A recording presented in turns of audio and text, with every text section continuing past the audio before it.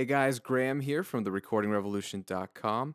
Want to talk to you today about elastic time in Pro Tools, and this is applicable to not just Pro Tools 10, but Pro Tools 9, 8, and even 7.4 when elastic time was first introduced to Pro Tools. And this is a time stretching plugin that's built in to the software that you can use on any kind of audio source to stretch, change the tempo of, or lock things into place for audio. And it's fantastic. And I'm using it all the time when I'm editing in Pro Tools. And I'll use it on drums and vocals and bass and guitars and piano. But today I just want to show you a simple example of locking a bass guitar to the click to the drums, really, and in the process, I'll show you how you can use elastic time to really help you tighten things up in Pro Tools quickly and so it sounds good in the process. Here I have some drums, bass guitar, and piano. And just take a listen to this bass line in particular. And he played it pretty well, but see if you can hear some of his timing issues.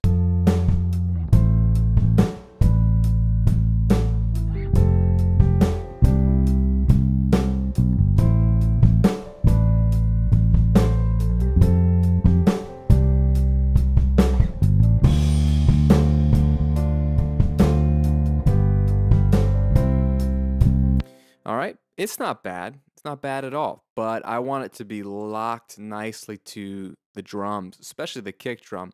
I want him to kind of sit right in there with the kick so you get more impact and it sounds a little more professional. So, what you can do obviously in Pro Tools or any DAW is start cutting up audio, cutting up the clips and moving the audio clips around.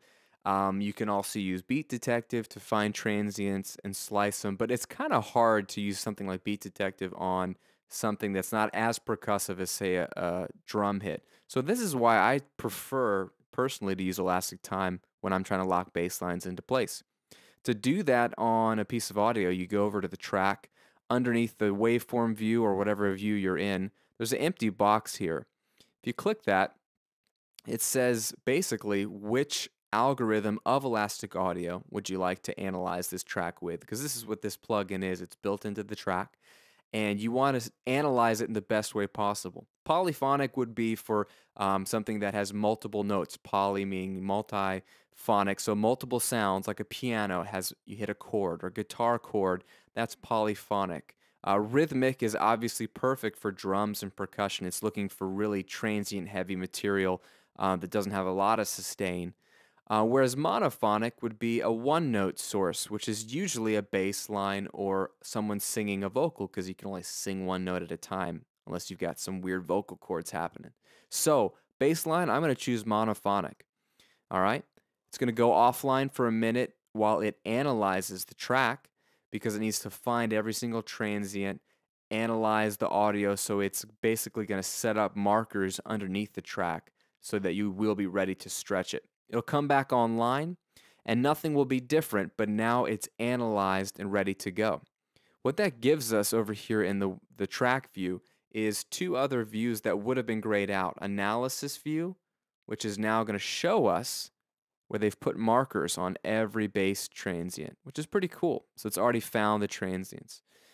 And then warp view, which looks just like analysis view, only this is actually where you can then click and drag these transients around. So when you click one, double clicking, it puts a little icon underneath it, which is now saying this is a warp marker. So you can click and slide things around.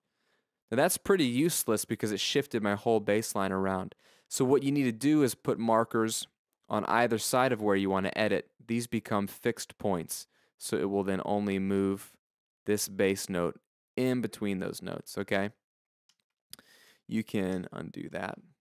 The simple way to do this is to hold shift, click one time, and it'll put a warp marker where you want to edit, and it'll put boundary markers on either side. So if you ever want to do some manual editing, once you've got it analyzed, that's a great way. You could hold shift, click once, and you can start adjusting. The beautiful thing is that it does it in real time. It does any kind of cross-fading that needs to happen. It keeps things sounding musical. But here's what we're going to do to save time. I'm going to go back to waveform view, and I'm just going to quantize. Now that these are analyzed, I can quantize. So I'm going to select before this downbeat, which is the verse, And I'm going to scroll to the right, all the way up to the chorus. I'm just highlighting a certain section of the song in this case. And I'm going to hold Option and hit 0. And that's going to bring up the event operations window. You could do that up here from the event menu, event operations quantize. Okay. But Option or Alt 0. And it's going to know that these are elastic audio events because you're not actually going to quantize audio clips. It knows that there's elastic audio happening underneath by default. So just like you would with MIDI, you choose the grid. In our case, 16th notes should be fine. It might only be 8th notes that he plays, but he doesn't do anything faster than 16, so we can keep it there. And this is what's cool. By default, your window might look like this with nothing checked. That means it's going to lock everything to 100% to the grid, so right on the beats that you want it to lock to. You could click strength and adjust the slider from anywhere from 100% down to, 0%. With bass and kick drum, I kind of experiment, but I like something around 85%, so it's going to lock it pretty close to the grid, but it's going to be slightly off, so it won't be completely perfect. Gives a little bit of a human element. You could put it to 100%. This is cool. And you could randomize a percentage, so then it would be locked to the grid, but randomly 17% of the time it'll be slightly off.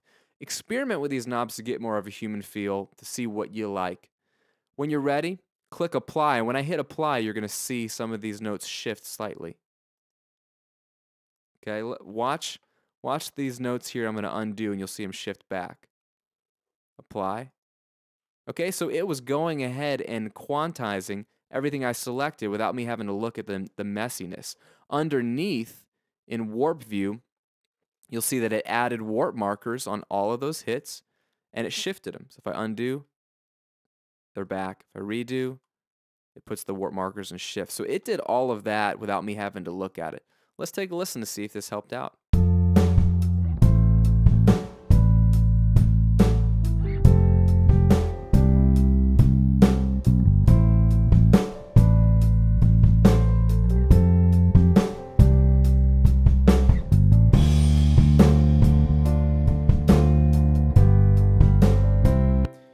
Really tight to the kick drum. I love it. Now here's something.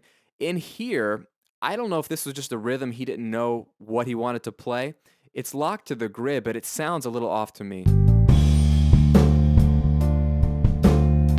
I think the bass player just didn't play along with the drummer 100%. So it's not out of time, it's just not the same rhythm. So in this case, I might want to go in manually and just adjust a few things. So this is a small little piece of audio, a small transient, so it didn't actually find or put a warp marker here. So what I'm going to do, since there's not even a warp marker here, I'm going to go ahead back to the analysis view and simply double click where I want there to be a marker. I'm just telling Pro Tools now, this is where I want you to have a marker in case I want to use it. Same thing here, I'm going to double click, put one there. I can zoom in a little bit, see where I'm putting it. Trying to move it just to right before the transient. So now if I go back to Warp View, I have these grayed out markers. I can start to slip them where I want. So let's see. Let's listen to the rhythm. So let's see if I can grab this, see what happens.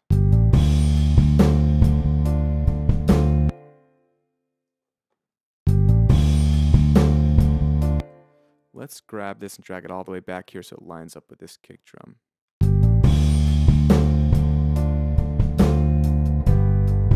There you go, and you just adjusted the rhythm and the playing that he even did. Nice and tight to the grid, elastic time, it's that simple.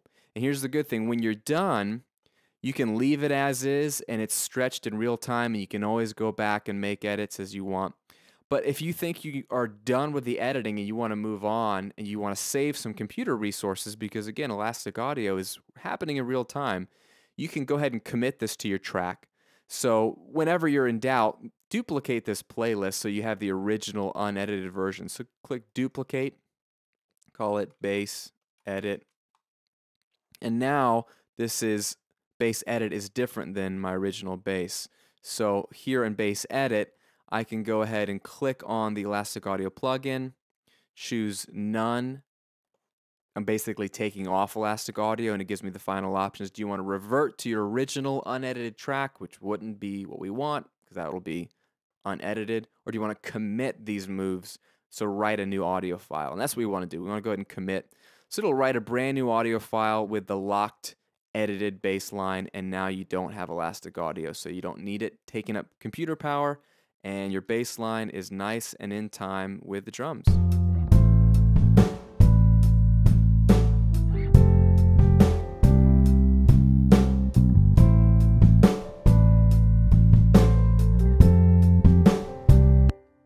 Can't get much better than that. Hope this helps. Again, this is Graham at therecordingrevolution.com. We'll see you on another video.